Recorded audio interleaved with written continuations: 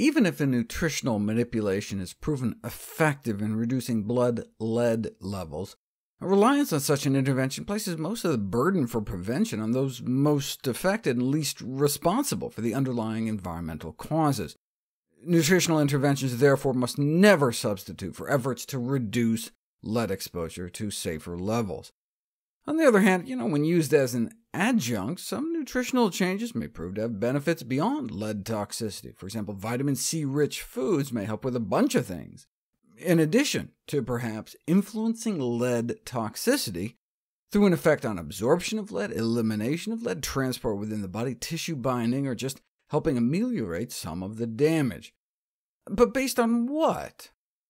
Well, in 1939, a remarkable study was published entitled Vitamin C Treatment in Lead Poisoning, in which 17 lead workers were given 100 milligrams of vitamin C a day, the amount found in 1 or 2 oranges, and with practically all of them there was a marked gain in vigor, color of skin, cheerfulness, their blood, appetite, and ability to sleep.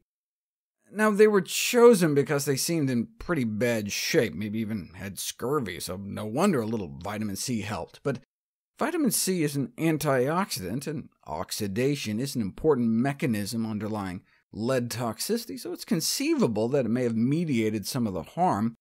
But the vitamin C didn't appear to just reduce the damage from the lead, but reduce the lead itself. This is the amount of lead a painter was peeing out over a month after starting 200 milligrams of vitamin C a day, a 5-fold drop suggesting he was absorbing less of the lead into his body. And he was one of 3 painters they tried it on, and evidently all their levels dropped. The researchers concluded that those exposed to lead should be advised to include in their diet plenty of vitamin C-rich foods such as tomatoes, citrus, spinach, turnips, bell peppers, cantaloupe, etc.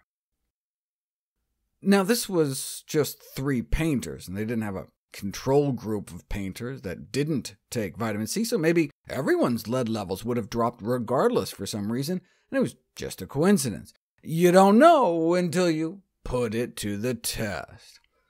That original data was so compelling that it inspired others to try to replicate them. I mean, if it actually worked, they could start handing out grapefruits at the factory door. The earlier study didn't have a good control group, but they weren't going to make that same mistake this time. Half the group got 100 milligrams of vitamin C a day, not just for a month, but for a year. And the other group got nothing, and careful study of the group failed to reveal any effect of vitamin C on the lead concentration in their blood or urine, no difference in their physical condition, no changes in their blood work, and so no reason for recommending the use of vitamin C to minimize effects of lead absorption. Bummer. It looks so promising. Whenever I study a topic, I try to read the research chronologically so as to kind of experience the discoveries as they happened throughout history, but I was so tempted at this point to just jump to a recent review to see what had happened in the intervening 74 years since this was published, but I didn't want to spoiler alert myself. There were in vitro studies where they dripped antioxidants on lead-exposed cells, and it seemed to help, and so they jumped on the cantaloupe bandwagon too, but these were like test tube studies.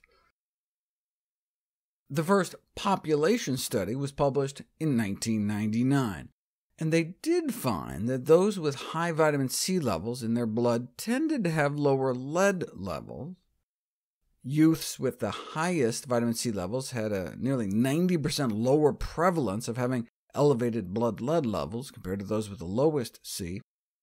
Now, this was a cross-sectional study, just a snapshot in time, so we don't know if the vitamin C caused a drop in lead. Maybe the lead caused a drop in vitamin C. Lead is a pro-oxidant, so maybe it just ate up the vitamin C. And hey, who has higher vitamin C levels? Those who can afford to have higher vitamin C levels, those who eat lots of fruits and vegetables. Maybe the lower vitamin C levels was just a proxy for being poor, and that's the real reason for their higher lead levels. Lots of good reasons to be eating more fruits and vegetables, and we should be eating more spinach regardless, but it'd be nice to know if it actually helps with lead poisoning or not. To know that, we need to put it to the test. Unfortunately, most of the published interventions are like this. What are the effects of dietary vitamin C supplementation on lead-treated sea cucumbers? Well, that's not very helpful. And there's a surprising number of articles on the effects of C supplementation on mouse testicles. But that's because lead may impair male fertility. Lead workers appear to have a reduced likelihood of fathering children. This may in part be due to oxidative stress, so how about giving an antioxidant like vitamin C and putting it to the testes? No, not rat testes. No, not frog testes. No, not crab testes. I didn't even know crabs had testicles. Here we go. The clinical relevance of vitamin C among lead-exposed infertile men, human men, which I'll cover next.